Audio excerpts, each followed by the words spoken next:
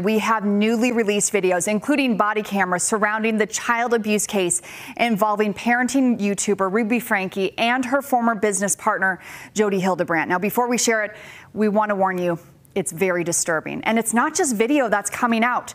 There's interrogation tapes, recorded phone calls, journal entries, all released today, giving us a better idea of what went on behind closed doors.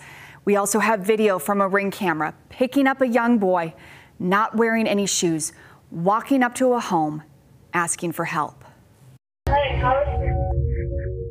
Wondering if you could do some favors. Well, what are they? Taking me to the nearest police station. Well, actually, just one's fine. What's going on, son? Have a seat there. So this was happening on a hot summer morning. That neighbor called 911 immediately. Police arrested Ruby Franke and Jody Hildebrandt shortly after for child abuse, rocking the community and shocking the nation.